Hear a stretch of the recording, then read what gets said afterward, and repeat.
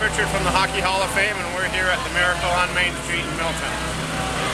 What's your job at the Hockey Hall of Fame? I'm the curator of the museum there, of all the artifacts and everything, and obviously the trophies are part of that, and the Stanley Cup is the ultimate of all hockey trophies there is.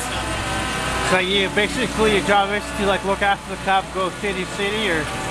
Yeah, I guess so in a way. I mean, look after all the hockey things, but the Stanley Cup is the one that everyone wants to see. For sure. And how many cups are there in existence? Well, this is the real one. This is the one the guys win, the guys take home during the year. But if you went to the Hockey Hall of Fame today, there's another one on display, and that's always there for the fans and guests that come in and visit the Hockey Hall of Fame. Oh, is that right?